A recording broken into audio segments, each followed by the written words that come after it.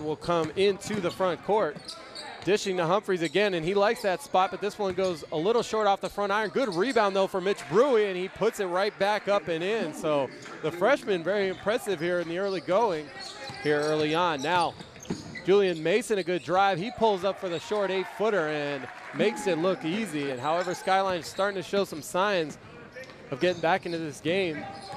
They've trailed pretty much the entire way, but a nice pass that time by Connor Gasek as Naeko steps into the front court, looks to penetrate, and he does with a beautiful jump step and pretty layup with the left hand. Not penetrating, but he kicks it out to Mason. Now on the cut, they turn it over, and here comes Austin Weege the other way. He'll pull it back out, and now finds Hudson once again, driving baseline, and he gets it to go. Michael Ford, not really a shooter out there, but a good ball handler, looking to pass, but he turns it over there as Naeko read his mind. All the way, Naeko flying in with the left-handed throwdown and dropping Michael Ford to the ground, and it's going to be a three-point play opportunity. And there you see just how electric Patrick Naeko can be in the open court, and doing it with authority. He is a right-handed shooter, and he took that one with his left hand, throwing it down. And so once again, Naeko showing you why he is one of the best talents in the Metro Conference. Still working that ball around the perimeter. Now they get it down low to the blocks. John Humphries with good position, and he scores. That's the risk you take with that trap. You got three players trapping one guy. If you come up with a turnover, great, but a smart player like Humphries going to recognize it, and what a throw. And it is missed, so Skyline will get a shot here. Clock ticking down. Michael Ford races into the front court looking for Gasek. Gasek trapped, has to heave it up. The desperation heave, no good. And the Seattle Prep Panthers hang on for victory here. Just rolls off the rim. Now Amina Williams out in transition, gets it to Yasmin Lemon. Nice move. I'm sorry, that's Yaz Fuller. And Yaz Fuller showing you why she's one of the more highly touted players here in Western Washington. With that shot comes off, but a nice dish that time inside. Dana Talley trying to apply the defensive pressure on Yaz Fuller. An impressive crossover dribble in the pull-up. Amina Williams pushing it up the court the other way. She'll take it all the way. Back iron no good, but she gets her own rebound and puts it home. And now the Lancers, top of the key, number 34. She swings it over. Nice drive with the left hand, and getting that basket to go was number 20. And right now, within striking range. Good position this time for Smith. Again, finding Erin Nickel cutting down the lane, and she puts in another. Williams once again. And now a steal in the backcourt by Deidre Brown. And the easy lay-in going coast to coast. Dominique Mendenzona, good job in the front court. She finds Alexa Smith, who goes into that move. Nice shot, basket, and the foul. Even shots that she doesn't appear to have any chance at. And now a three-point basket. After trailing at 37-25, it's now a two-point game. And throwing up a wild shot in the lane, though, is Yaz Fuller, and she gets that one. Controlling now the other way in transition is Deidre Brown, and she goes coast to coast for the lay-in. Mendenzona gets it over to Flommer. Nice cut there by Blair Brady down the lane. Pretty play at the three-point line, and now Erin Nickel knows they need to get points in a hurry. Nice pass inside, though, and a good cut by Brooke Miller. Saved out. Dana Talley controls it with 43 on the clock. Gets it over to Erin Nickel, who was just penetrating with the handle. Erin Nickel again will come up with it and get the left-handed layup. Time is running out, though. 1-0. The Kennedy Lancers have claimed the championship of the BCC Christmas Classic.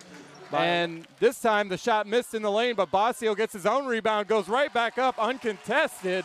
And Basio scores another hoop for Capital. Drew Reed that time, but he gets it away. Henley with the free throw line jumper. He drains it for his second bucket of the game. And now North Thurston takes the lead. That is sometimes you're going to end up with a turnover. Nguyen comes up in the lane with the open shot, and he gets the shooter's roll with a second left. The three-quarter court heave, no good. And they look to post up Coleman inside. The big man at 6'8" inside, but instead it's Drew Reed pulling up and scoring for the first time tonight. It's been a good year for Capital Sports all around. That time Spencer Urena gets it inside to Taylor Ross, and Ross able to get it up and in. Thurston now inside, that's Ross with the move, and he gets another shot to go. So right now there are 2 seconds, 1 to go, and the three-pointer is good by Reed Wall at the buzzer here in the third. So Capital completes the comeback. Now into the game, the freshman Moton, who gave him a big lift in the first half, now gets the pass over to Nielsen, wide open again for three, and he buries another one. Looking to tie this game up on this possession.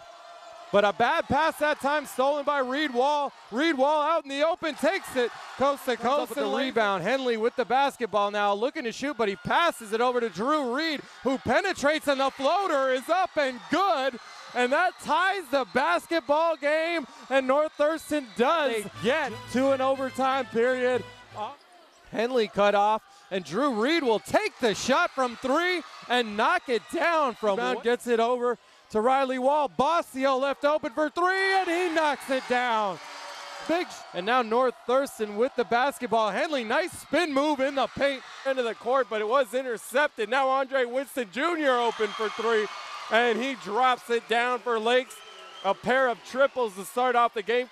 After the two quick three-pointers, now Martinez wants another three from the corner, and he gets it from the other side. Ton Stevens with the basketball, looking to drive to the basket. He does. Nice move. And he draws the foul. Number 14, who cross-court passes it over to Rasan Stevens. No good, but a nice follow that time. But Park will look to run the other way. Rasan Stevens now, but there's a steal by Andre Winston Jr., who throws it down with the right hand. Isaac looking to drive. He does just that. Gets inside. No good, but there's Darius Waters, the cleanup man inside. He is so good on the offensive glass. Come up with constant steals. Now Alex Davis, nice move baseline, and he lays it up and in. Nice move on the little hesitation. It's just a matter of getting the block. It's also, as I'll get back to that in a minute, but Tana Pritchard the other way, able to get an acrobatic layup. Clover Park with a shot to take the lead. Pat Ling in the lane, and he does get it to go. You haven't really noticed, but there's another steal. They've just turned up the pressure. Now Davis takes it full court, missed the layup, but it was to Clover Park, and that's Dwayne Crawford with the basketball. He takes it coast to coast. Now a near steal in the backcourt, but the save, and now it's Famiuno with the pass to Pat Ling. So now Rasan Stevens into the lane. Green jerseys everywhere, trying to come up with steals. Andre Winston Jr. though with a beautiful spin move. And now Darius Waters looking to get out and run. He gets it over to Winston Jr. for the wide open three. The Darius Waters dishes it to Andre Winston Jr. with the basketball this time down the floor. Andre Winston, though, will look to drive. Beautiful drive baseline. As Andre Winston Jr. kicks it to Dozier for the three-pointer, and Dozier drills it. Gives Clover Park the one-point lead. Andre Winston Jr. now the other way with a fadeaway jumper, and another great shot. Nearly stolen, but Link finds himself wide open.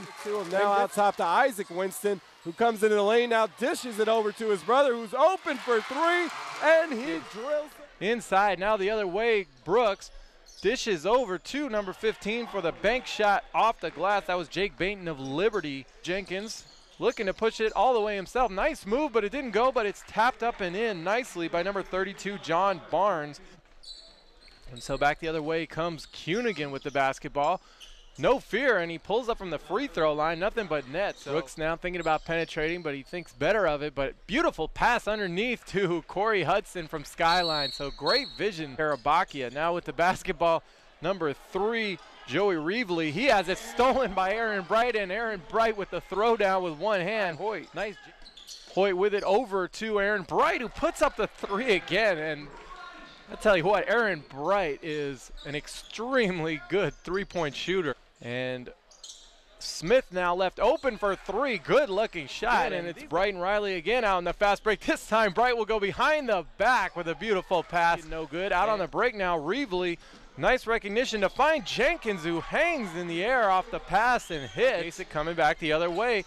A 5-point game, and flying through for the one-handed tomahawk slam that time is Corey Hudson. Threw it away. Nice job by Hudson to regain control, and he gets it over to Glenn Brooks, just in and out on his three-point attempt. Now Bright the other way. Let's see who wants to take the three-point shot. Brooks looks like he wants it. He does. He puts it up, and it's good. And this game is all tied up now. 5 seconds to go. Cunigan with the basketball, looking for the game winner with 1. He lays it up. It is good. At the buzzer, Ryan Cunigan lays it up and in, and the white squad comes away with the victory, 88-86.